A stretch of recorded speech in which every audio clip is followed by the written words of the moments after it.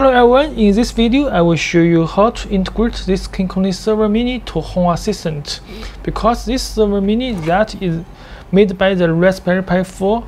So this video I will show you how to use this Raspberry Pi 4 GPIO for relay output and digital input integrate to Home Assistant just by the GPIO for the Raspberry Pi. And you can see here that is our KinCony Server-Mini version board. It's made by the CM4, that compute module CM4 that have some GPIO for the input and for the output. And also you can see here is our PCB board. You can see, and the schematic that is the CM4 have connect with this some relay output and some input directly. So you can see here, we can see the 3D mode. So that you can see 8-channel relay have connect with the CM4, and the 8-channel digital input have connect with the CM4. So we can use these CM4 pins in Home Assistant. This video I will show you how to add these pins to the Home Assistant. We can see the GitHub that the Home Assistant support Raspberry Pi GPIO and for the integration. So we just integration the digital input and the digital output pins to the Home Assistant. Okay, let's look at. At the first, you need to install the HACS. The HACS that will install the integration for Raspberry Pi. And you can see here how to download and how to install the HACS. And after install the HACS, so we can just use this configuration. So this file for boundary sensor, and also we support the cover, and we support the switch. So this video I will show you how to use this switch, 8-channel switch, just for 8-channel relay, and 8-channel boundary sensor that is for digital input.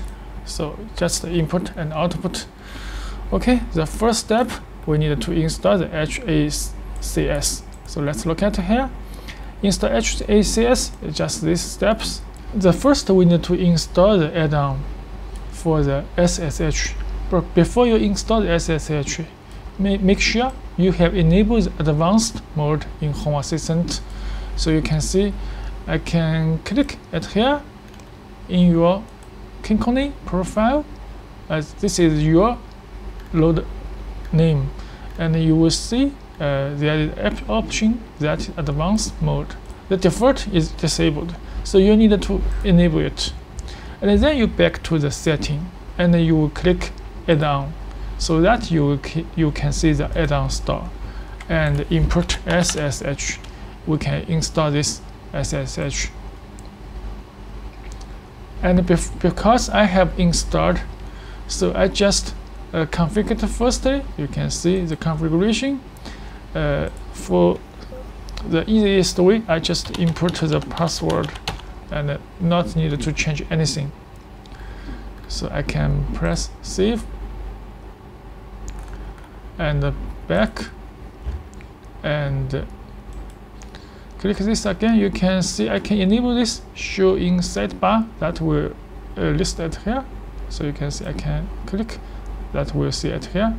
Now you can click start, and we can also see the login. That is start successfully, and click information and open web UI, and you will see that is command line. Okay, the next we can see here that we have already started the add-on and running the add-on, and we can use this download script. So we can just copy this script, and then you can paste at your Home Assistant at here, and then you can press your keyboard Ctrl+Shift+V, so that can paste at here, and then you can enter. Then it began download.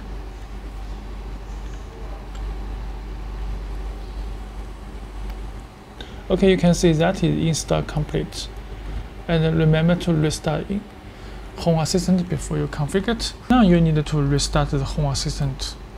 You can click Restart. Okay, Home Assistant is restart, and you can press Ctrl and F5 so that can clear the web browser cache. And now you can click Setting and click Device and click the Integration and add integration and import HACS. So you will see this item and click and check all options and click Submit. And open GitHub and paste this code. So you can click this one, and this need to log in with your GitHub account. So just sign in, and I have pasted this is received my email, and this is device activity. So this code you can see it here, just this code.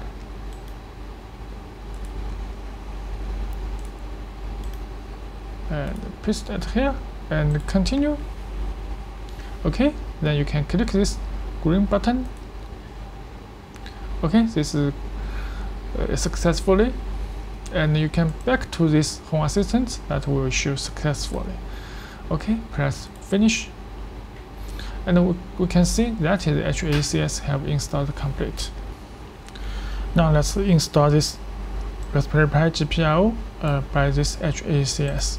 Just copy this name and click that here, and you will see HACS on the left, and click and integration, click this one and import. You can see here I input Raspberry Pi GPIO. So this integration we need to add. Just click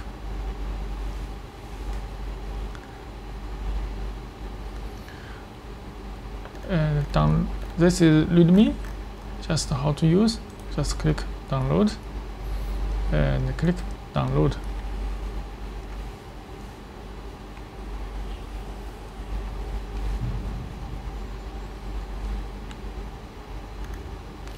Okay, now we can click back. Now we can click restart. Okay, after restart, we can click this integration, and you will see this Raspberry Pi GPIO can be used now. And now we can see how to use it. And we can create a binary sensor, copy it here, and the switch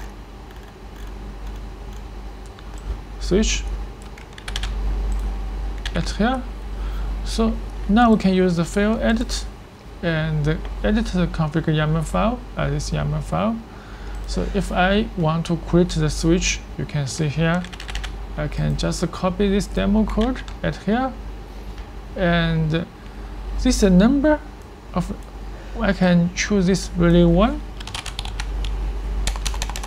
CM4 relay 1, and this is CM4 relay 2. Relay 2, and this is port, this is the GPIO number of CM4. So you can see in our form, this is table that is for output 1, this is the GPIO file, so we can edit to change to 5, and this is relay 2, this is relay 2, that is 22, so I can change to 22. Actually we can copy this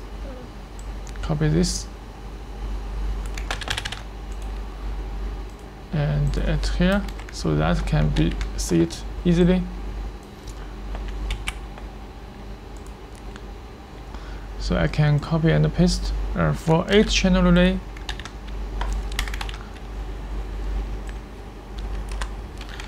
So you can see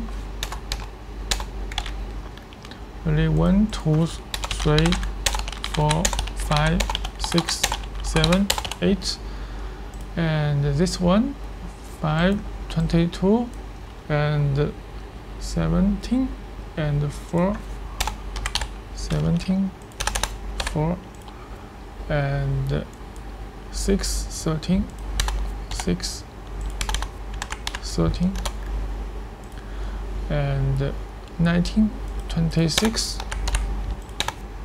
Okay, this have defined the GPIO and this name you can change by yourself and create the switch. Okay, we press save and we can restart the Home Assistant system and restart. And now we can click this setting and the device and click the entity. And now you will see this CM4 relay 1, relay 2, relay 3, relay 4 until relay 7 and 6. So you can go to this dashboard and we can create a edit dashboard. We can create a new page that is KinCony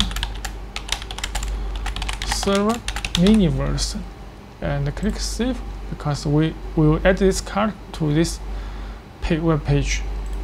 So you can click add entities and this is for relay output. So you can add this CM41 and CM42, 3 and 4, 7, 5, 6, 7, 8.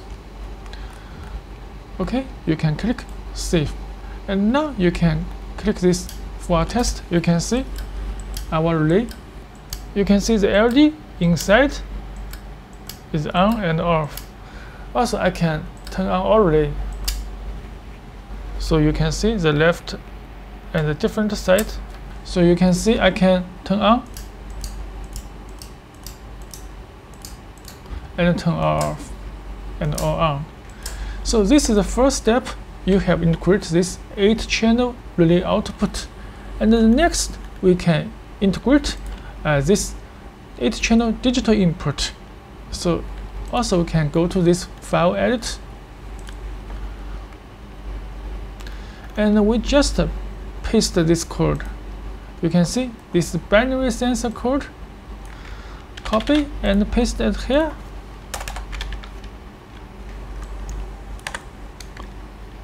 Paste it here. So that also is planned for is this one, and this time we need to check this cable, and that is for the input. You can see this is input 1, 2, 3, 4. That's input 1. So this also we have this table. We just replace in Home Assistant config file, and this means CM4 input 1 in 1, and that is CM4 in 2. So I can copy and paste this code and just replace the GPIO number. Okay, this is 2, 3, 4, 5, 6, 7, 8. And this number you can see here.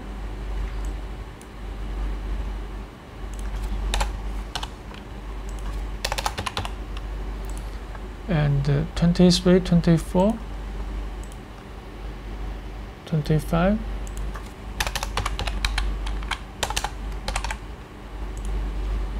12,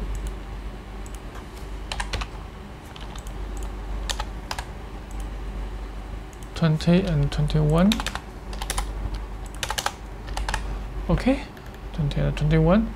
Click save, and now we can also restart Home Assistant system and restart. Okay, Home Assistant is restart, and now we can click setting and click the device and the service and click entities. And this time you will see this CM4 input 1, input 2, and input 8 have created.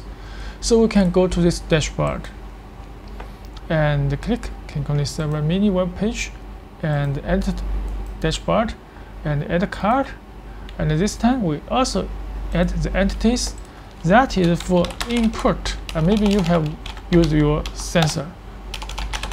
So we can rename as sensor. And this is CM4 in 1. And this is CM4 in 2. And in 3. And in 4. 5. 6. 7. 8. And you can click save and down. And this time you can see this is sensor and the state is on. But don't worry, this can change the invert options. Let's test it firstly. You can see the default is on. When I use my twice shot, this is for input 1. You can see here that is input 1, and this is ground. You can see this is ground. So you can see if I shut these 2 ports,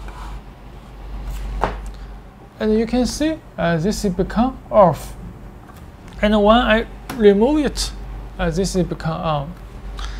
So I shut for this 2 point for input 1 and ground, and you will see that is off. So this is monitor any dry contact sensor state.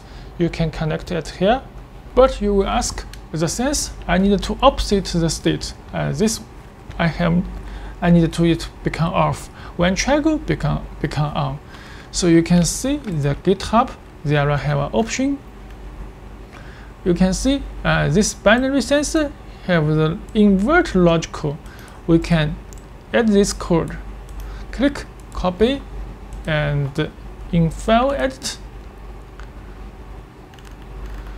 we can add this to this section at here. So you can see just append at the name, and also we can copy and paste.